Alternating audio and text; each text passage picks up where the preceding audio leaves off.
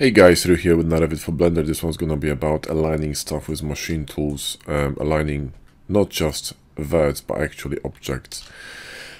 So let me show you something cool, right? I'm gonna grab a cube and move it somewhere here and just, rotate it. And then what you can do is you can actually use the align pie with machine tools, which you need to enable, by the way. So you need to go to preferences and enable the align pie, okay?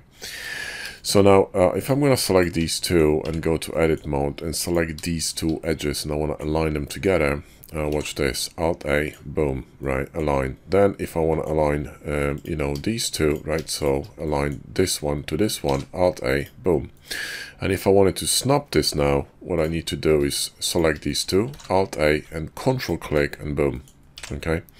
Now, someone asked me a question recently on YouTube. They asked me, how would you align a plane or an edge or a plane to another plane in Blender, right? So let me show you how would I do it, okay? I'm going to rotate this one like this and this one like that. And we're going to align this one, right, perpendicularly to this surface in the middle of it, okay?